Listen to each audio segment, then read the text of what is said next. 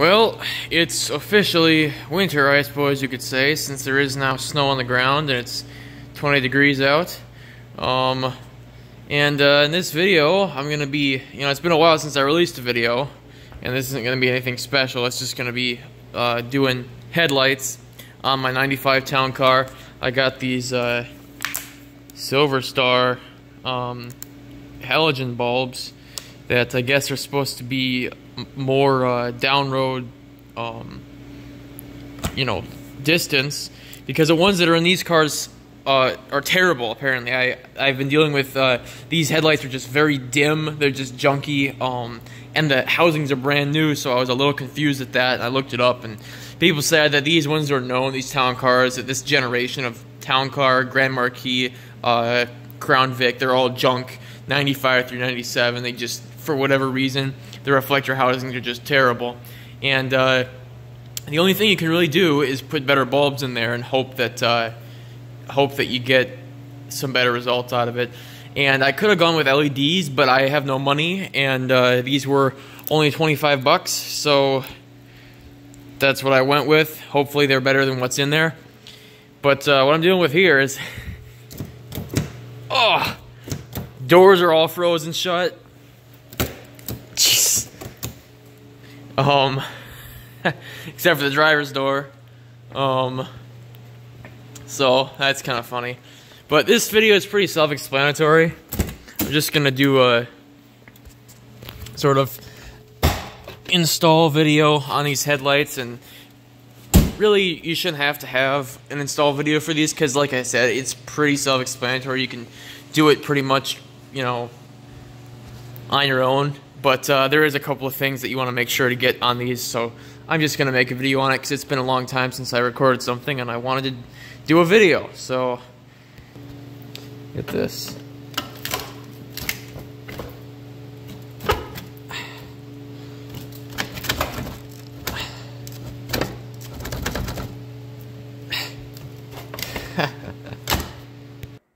I probably should just clean the snow off of it, but I'm too lazy, so I'm not doing that. So anyway, first thing you're gonna see here is these little doors, and take them doors off. Oh my god, everything's so frozen. There's your headlight. These only have one headlight. It's a unilens, unibulb. So you got your low beams and your high beams all in one light. So you just take those off, and how you're doing that is, this is a retainer ring here, and unlike a normal headlight where you put it in and you turn the headlight clockwise or counterclockwise to get the bulb to stay in, these ones you don't have that. It's just this ring here, and you just turn the ring counterclockwise and the whole thing comes out just like that. And this one is all crusty and hard to get out. Come on, you little thing. So there's one. Oops. Well, that bulb's touched snow, so that's not good. And then over here, look at that. That's ice. Let's turn the other one counterclockwise. Pull that guy out. And you got two. So now put your retainer ring forward and get a little flat blade screwdriver and take off that little clip right there, and the bulb should come right off. Okay, so there's your bulb. There's a new one. And now what you just do here with this, you take this retainer ring off of this, like that. Make sure it's facing the right way. The cupped part goes towards the headlight, and you stick it on your new one. Just like that. Here you go. And then you do the same thing with the other one, and stick it in. I want to make sure that these are the right. Yeah, it looks pretty close. It should work. Okay, so once you have it in the thing, all you do to put it on here is, you see that little rubber ring right there?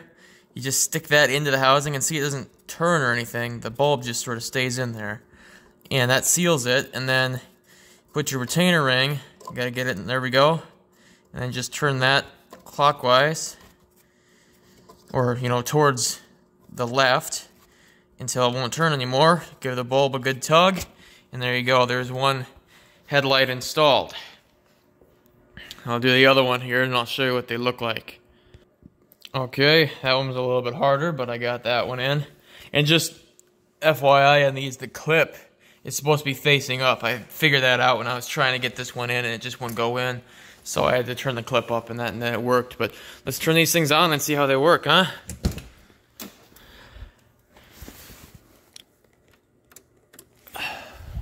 Well, I've got light up there, so they don't actually look all that different from the regular ones. I guess what some people online, you know, or I guess what some people think is that the Silver Star are going to come out as a whiter light, like it says on the package, but these are still halogen color. You can tell very clearly these are halogen bulbs. You're not going to fool anybody by thinking these are HIDs or anything like that. So, all in all, though, I mean, it doesn't really seem brighter, but I am going to adjust them a little bit. That one looks a little different than the other one, doesn't it? That's kind of weird. Anyway, there you go, headlight installation, and I'm going to adjust them. I'm not going to do it on camera, though, because I'm not entirely sure of how you're supposed to do it.